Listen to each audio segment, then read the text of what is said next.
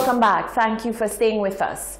At the sitting of Parliament on Tuesday, the 21st of April, Castries South MP Dr. Ernest Hilaire raised a number of questions concerning the amendments proposed to be made to the regulations governing the National Insurance Corporation, NIC, as the institution will be responsible for economic relief to the country. Dr. Hilaire also posed the question of whether there will be any catch to the public in the near future when such a large amount of money is going to be pumped out of the NIC. Genevieve Gonzague reports. On Tuesday 21st, members of Parliament sat to amend the regulations of the NIC Act to allow the corporation to provide the social stabilization that was requested by the government. The National Insurance Corporation will be responsible for providing economic relief to contributors of the corporation who became unemployed due to COVID-19 for some 3 months in the first instance. Castries South MP Ernest Hilaire brought forth a plethora of questions and concerns with regards to the changes in the details of the NIC program. Dr. Hilaire chided the government for not providing the opposition with a program with the exact changes being made to the regulations of the NIC, yet expected them to approve and vote on the changes. The MP stated that given the extraordinary situations that the country is being faced with, all documentation should have been presented to help with the decision that has to be made. We've been asked to come here in this Honorable House to approve an amendment. We do not have the actuarial report that guides that decision. We do not have the NIC annual statements to guide us. But even more importantly, or equally important, we do not have the regulations. Now, I know regulations do not normally come before the House for approval.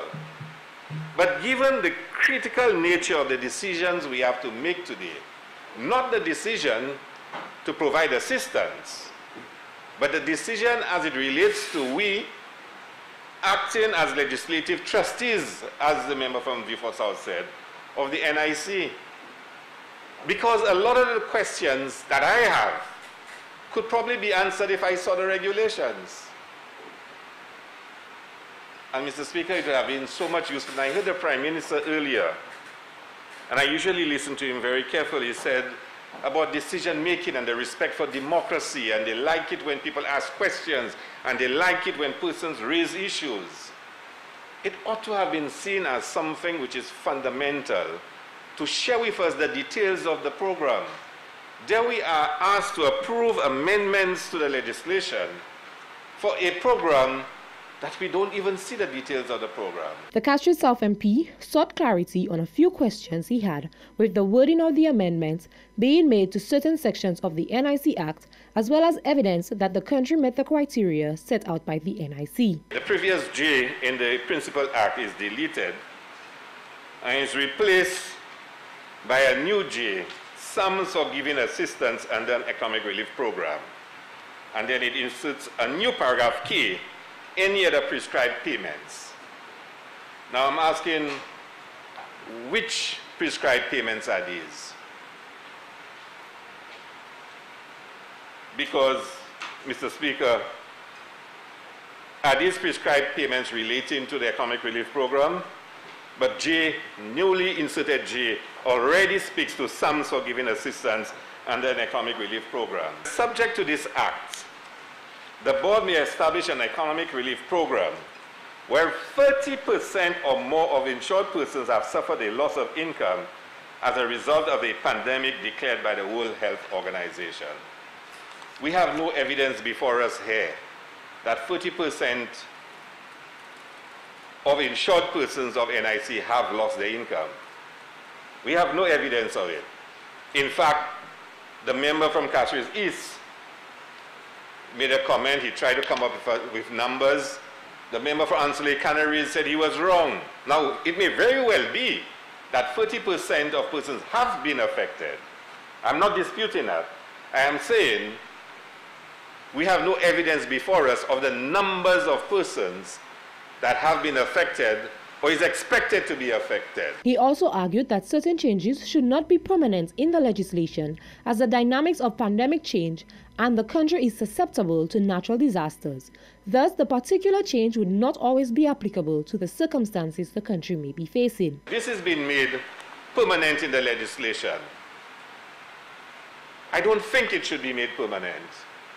I think this should be a sunset clause, that once the WHO has determined that this pandemic is over, it should cease to exist. I think it should cease to exist. It should have a life determined. Because I'll ask you the question, why should it be a pandemic only? What if for some reason we have a hurricane, a tsunami, a volcanic eruption, God forbid, and 70% of the insured persons lose their income? Then that won't apply. What is unique in essence of a pandemic? If you're going to make it permanent in the legislation, what about a pandemic that is so unique? Isn't the emphasis more on the amount of persons that have lost their income? Dr. Hilaire expressed concern that there may be possible repercussions for members of the public with the NIC deciding to allocate such a large sum of money for economic relief. He has asked the government to be transparent with the public if that will be the case. He indicated that the opposition will continue to support the decisions proposed by the government. However, the party will continue to ask questions to ensure the public is well informed. Reporting for Hot 7 News, I am Genevieve Gonzague.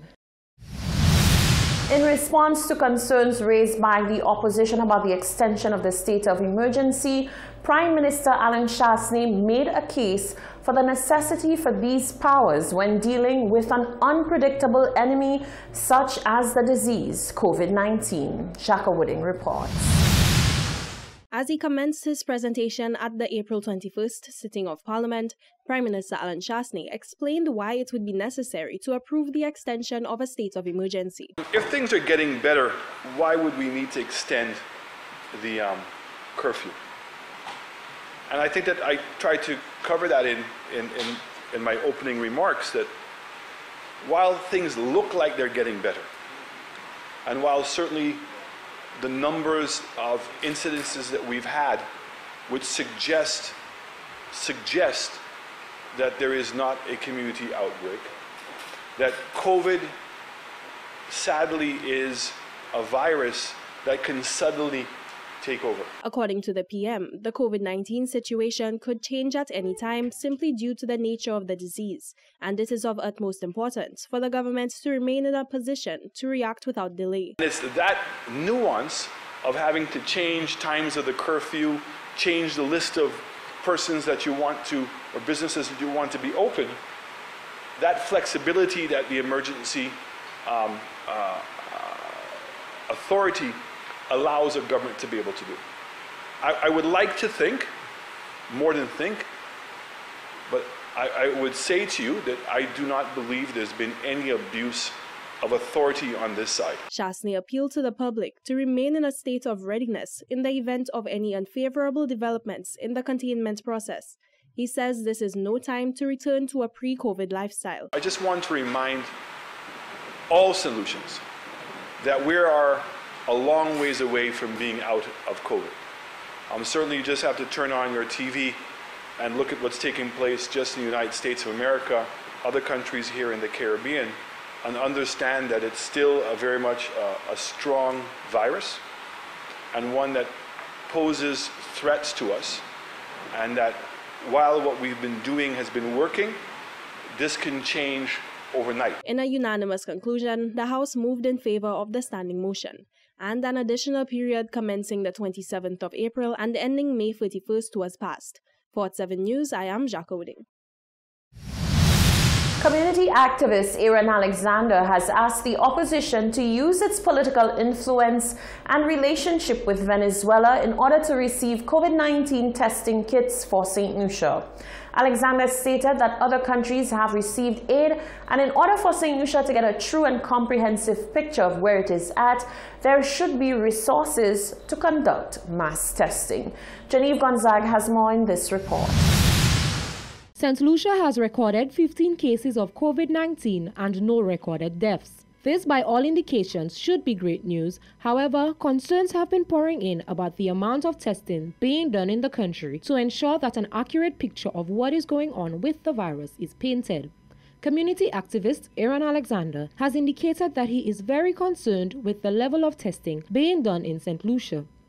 He says St. Lucia needs to reach out to other countries to aid with providing testing kits. He is appealing particularly to the St. Lucia Labour Party to get comrades in Venezuela to supply St. Lucia with kits, as the South American country has done for St. Vincent and the Grenadines, Antigua and Barbuda, Dominica and Grenada. I want to send out my endorsement towards the initiative that was announced by Richard Frederick on his program, where he asked on the Labour Party politicians, in particular Dr. Anthony and Honorable Philippe J. Pierre, for them to request and seek assistance from Venezuela in as far as providing the laptops for our children, and also to provide testing kits for the coronavirus here in St. Lucia. To assist us with the testing kits, the same way they send 3,000 to St. Vincent, 3,000 to Antigua, 3,000 to Dominica, etc. Castries South MP Dr. Ernest Hilaire spoke to the issue of St. Lucia's exclusion by Venezuela with the donation of COVID-19 testing kits in Parliament on Tuesday. Venezuela has been in its usual approach to the Caribbean, a friend of the Caribbean. But St. Lucia joined a group of nations that sought to undermine the sovereignty of Venezuela. And we could not share in that fraternal gift from Venezuela. Alexander says the government and opposition need to put politics aside, as it will only lead to the continued suffering of the country. Why are we suffering so? Is it because of bad policies by this government as far as Venezuela is concerned? People, we need to wake up and these things need to change. Alexander says the interest of the country needs to be put first in such critical times. Both parties need to use their influences to benefit the country. Reporting for Hot 7 News, I am Genevieve Gonzague. As the Caribbean region continues to move steadily to decriminalize the use and possession of cannabis, officials admit that the emergence of COVID-19 could push reform back by several months. However, a different story has unfolded locally by account of Minister for Commerce Bradley Felix, who suggests that the plunge of the tourism sector may indeed expedite local cannabis reform. I have actually asked that whatever report that is supposed to be coming to my desk be fast-tracked as it relates to the cannabis option, and I'm sure very soon we will be making a statement on that. Well, I think there is actually a meeting, today is Tuesday, on Thursday, with regards to the agency that has been mandated to oversee that, which is Invest St. Lucia, and I expect to get a report.